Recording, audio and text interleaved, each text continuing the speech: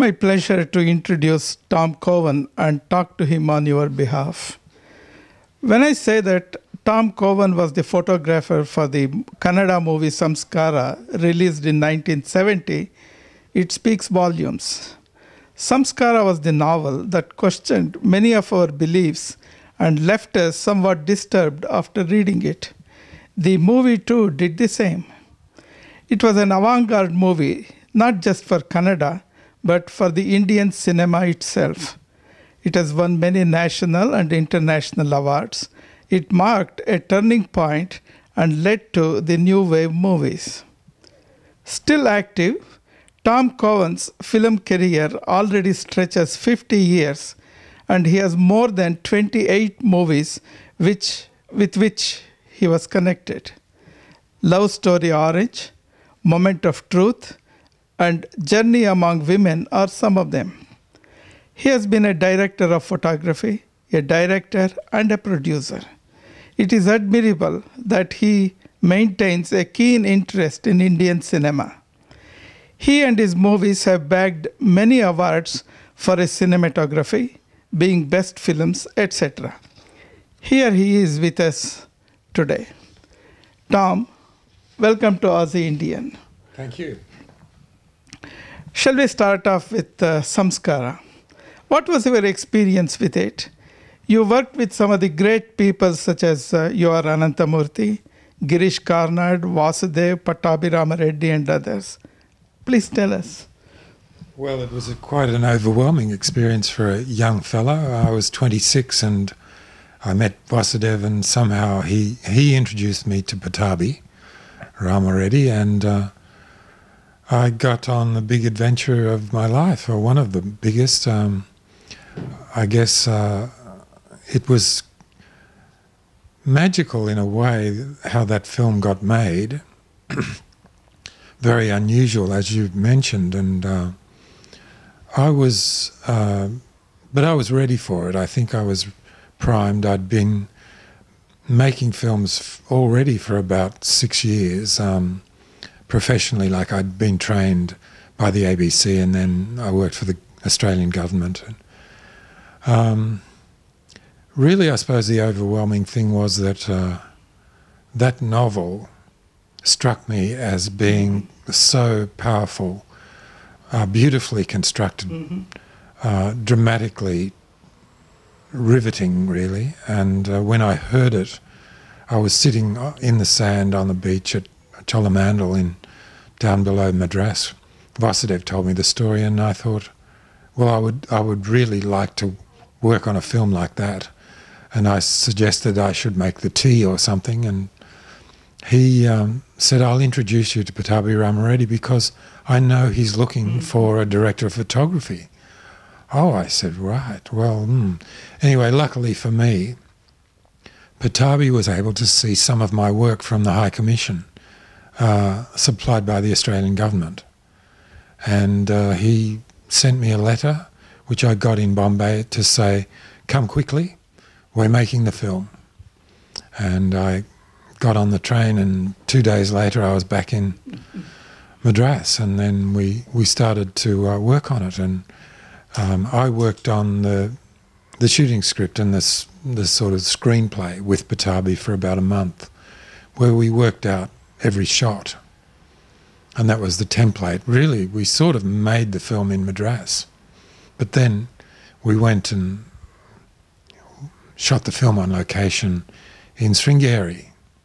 And of course, that's got a big part to do with it, the art direction of Vasudev. It was a marvellously picturesque and dramatic place, the location, just above this beautiful river and huge steps going down, and we could focus on the faces of these striking Brahmins and their drama, and but framed in that marvellous location.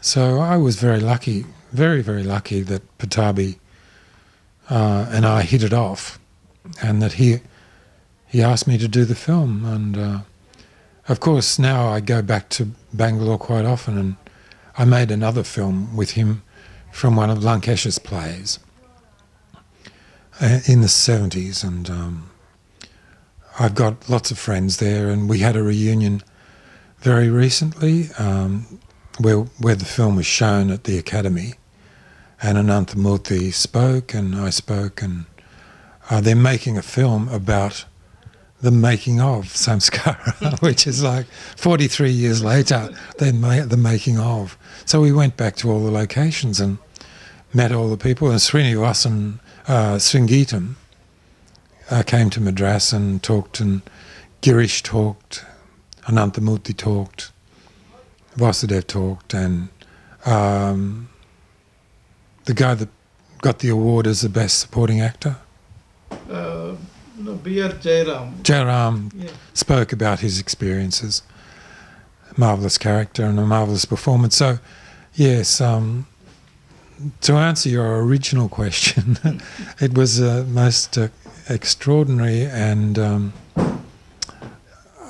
unrepeatable experience. Oh, that's good that you liked it, and obviously you were more than a photographer for the movie.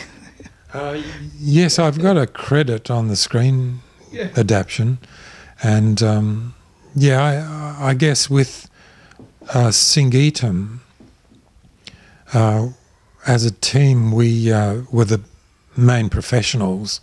None of the other people, apart from the production manager and Patabi, had ever made a film before, so they didn't quite know what we were doing. Yeah, I see that. It was a very daring movie in some sense. Now, 50 years after Samskara, I know you are still active. And may I ask, what are your present projects?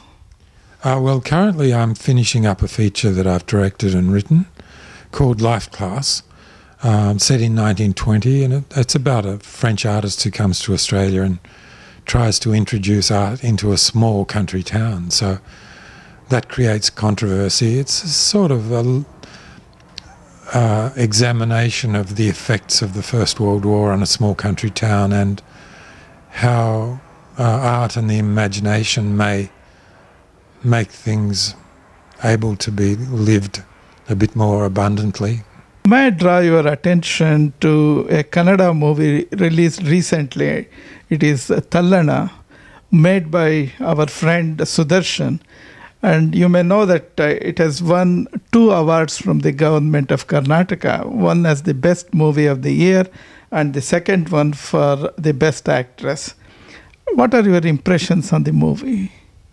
Well, I was very happy to see that movie because I've seen a lot of Kannada movies over the years and even recently, and it's quite a big improvement on most Kannada films. And yes, I was really thrilled to see such a carefully made, tasteful movie. I thought it was very well judged, and especially the performances were marvellously directed. And I'm not surprised that it got an award for the acting. And best film too. I mean, obviously, it's a cut above. And I recommend people to see that movie. It's, I'm just met Sudarshan, and I can see his quality as a person that comes out in the film too. It's just, it really is quite realistic, I think, but done with a very artistic eye. Very good. Yeah. Now, may I ask you a very general question? What are your thoughts about cinema of today in the light of, say, Siddhartha, which has been just released, Gone Girls, Magic in Midnight, Lunchbox, etc.? Yeah, well, it's marvellous to see these films coming out. I thought maybe when I was there in the early 70s that it would happen, then. It's taken 40 years for it to really happen. But I thought, because India has so much to offer in terms of story and background and history and art. It has so much to offer. The thing that appeals to me, of course, is the vitality I find there, and so many of the art films are disappointing in that they are very, very serious explorations of problems, but the vitality is not there. You know, I know that people live in terrible conditions, but there's always some sort of drive and vivaciousness. They might do a few dance steps, or they might, you know, and I'm glad that Sudarshan had a touch of that in his film. Anyway, Lunchbox and those sort of films. What's her husband's name of? Yeah. The big actor. One of the Khans, anyway. Yeah. He's done a number of films, like Three Idiots, which he starred in and directed, or he was the producer anyway. They're really interesting films. For, you know, 2/3 of the movie, it was superb. It's a bit disappointing that it ran out of steam at the end, but marvellous. And he's done other art movies. Do you think there are two categories of movies, commercial movies and the art movies? I rather think that there are good and bad movies. And we're going back to something about Samskara, we didn't know that we were making a breakthrough film. We were just doing the best we could, and to me that's story and that script and that location and those characters just needed the treatment we were giving it. We had no idea that we would set off a new wave or anything like that. And so I think that if films are approached in that way,